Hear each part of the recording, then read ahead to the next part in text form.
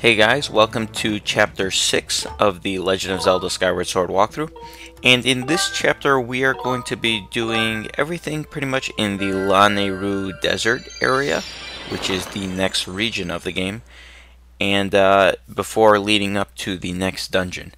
However, this first video is going to be covering all sorts of things to do in the sky area. In particular, there are 6 goddess cubes that we unlocked basically in the Eldin volcano region, and there are 4 of the goddess treasures that we can actually get right now.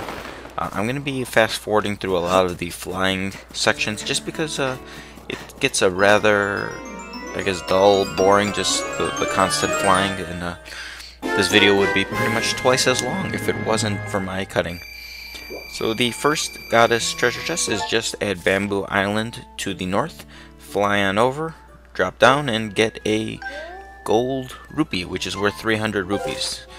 I'm going to put some beacons where the other locations are, just so I remember where the islands are. It's a good way just to, so you don't forget yourself. I sort of failed miserably that first time, but you have to land at the higher portion of this island here, and just run on over and open the goddess chest to get the silver rupee, another 100 rupees. In general, I don't know the exact statistics, but a lot of these goddess chests have rupees, and this is not like Twilight Princess rupees or Ocarina of Time rupees.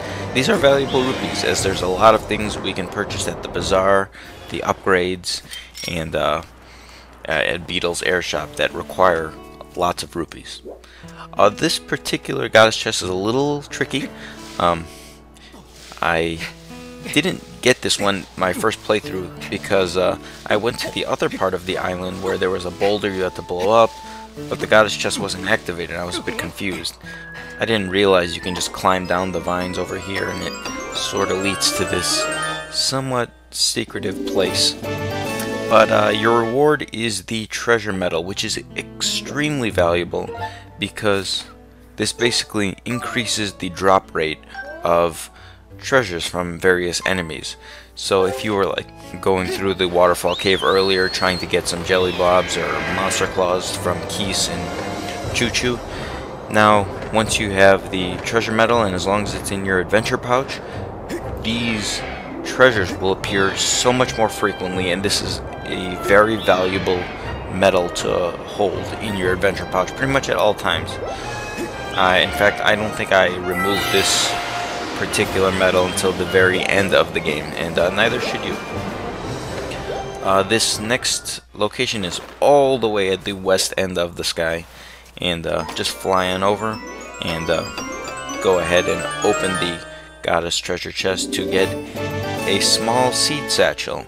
And as I mentioned, I believe in the previous, or chapter 4, I didn't purchase a seed satchel from the item shop owner in the bazaar because I was going to get one in the goddess treasure chest here.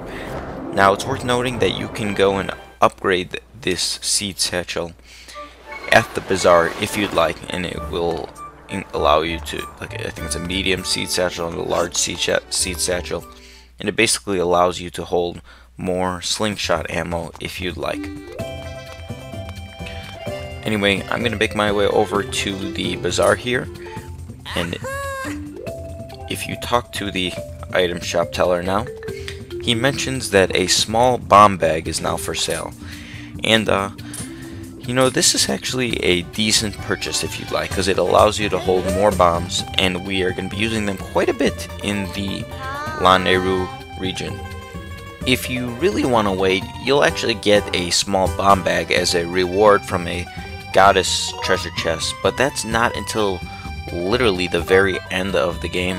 I'm not sure why they waited so long to give you that particular reward, but your best bet is to purchase one from the item shop teller. And of the various item upgrades like this, or the bomb bag and the slingshot ammo, the bomb bag is the most valuable of them. Anyway, I'm going to go head on over and speak to the item check teller, and I'm going to drop off my seed satchel and pull out my banded shield. The reason I'm doing this is because the iron shield is not as effective in the Lanayru region. The reason being is it does not handle electricity very well, and there's a lot of electric, I suppose to read the word, based enemies found within the Lanayru region. The wooden shield or banded shield, or even the braced shield, does handle this fine, and thus you want to pull out your wooden shield.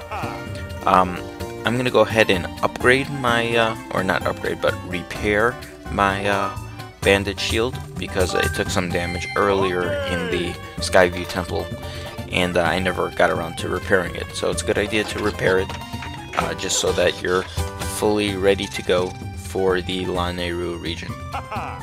If you haven't upgraded your wooden shield to the banded shield already, you definitely want to do that now, because it's not that costly.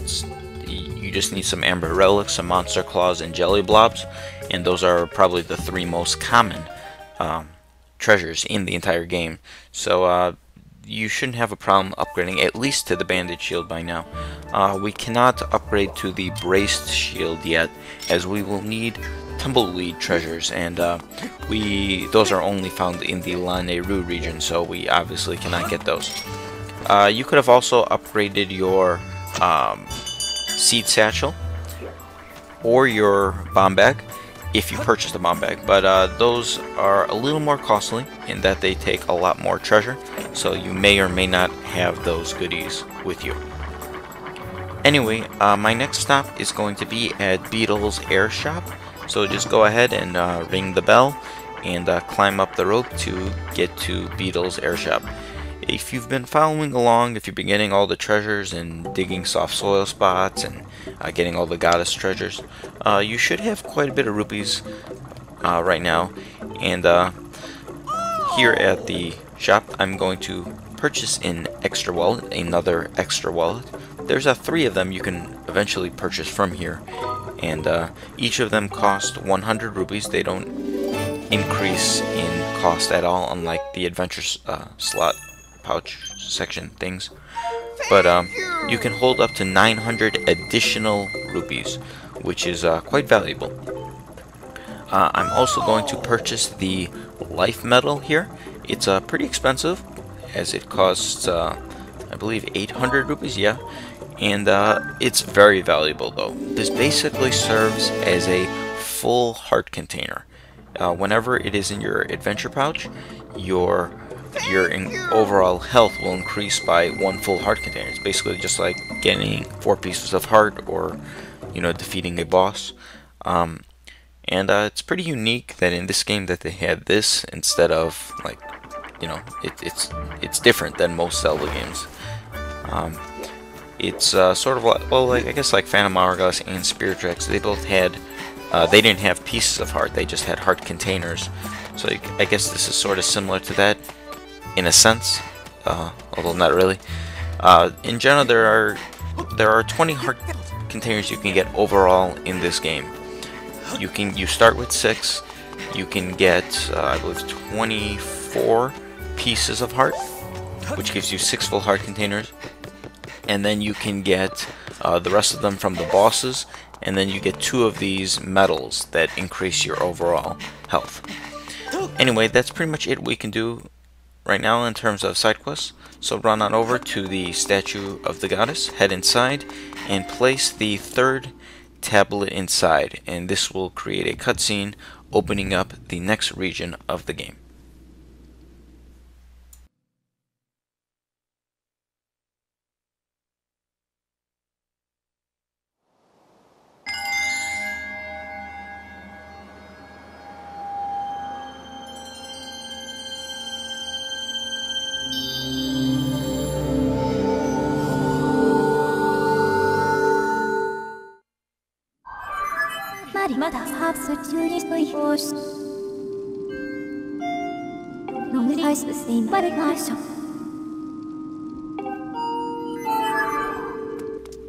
And that's pretty much all we really have to do in this video.